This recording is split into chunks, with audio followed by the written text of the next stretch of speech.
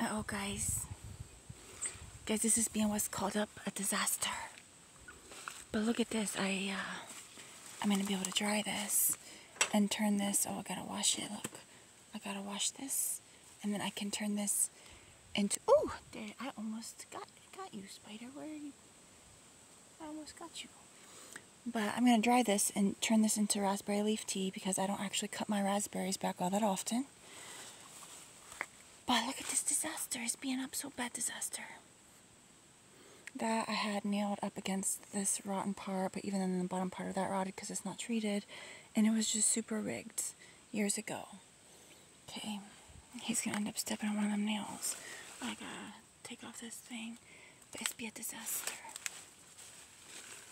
So what I gotta do today is I got to scrape up the loose stuff, and then I got to dissolve probably a little bit of borax in some water with some of that good green liquid soap, and scrub this with the decking brush and then wait for it to dry. So I gotta get cracking if I want it to dry, and I want to get both of my coats on here today. So it's bad, I know. It's real bad. I'm gonna have to get a little bracket and try to force this back down. I don't know how I'm gonna do that. But eventually this basically... Ow! Ow! Peyton! How come you be punctuating my toes with your claws? It's be so much trouble. It's being up so much trouble. But it's a disaster. Obviously, this has to get replaced. But I can't do that this year because I have other things that I'm doing this year. So, when I build up the outdoor run, it's going to be like 8 foot tall, probably. Okay?